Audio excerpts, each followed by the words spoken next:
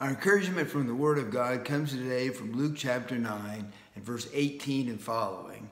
And it came to pass, as Jesus was alone praying, his disciples went with him, and Jesus asked them, "Whom say the people that I am?"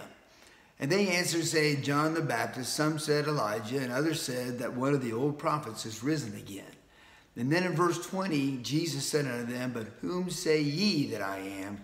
And Peter answering said, "The Christ of God." That's the question for all of us to answer this day. Who do you say that Jesus Christ is? Do you say that he's just a great man or a great teacher? Or do you say that he is Jesus Christ, the Son of the living God?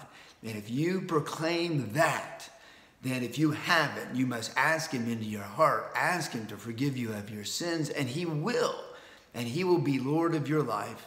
And if you proclaim that he is the Christ, the Son of the living God, and have already asked him into your heart, then let's live this day as he does. Live this day for Christ.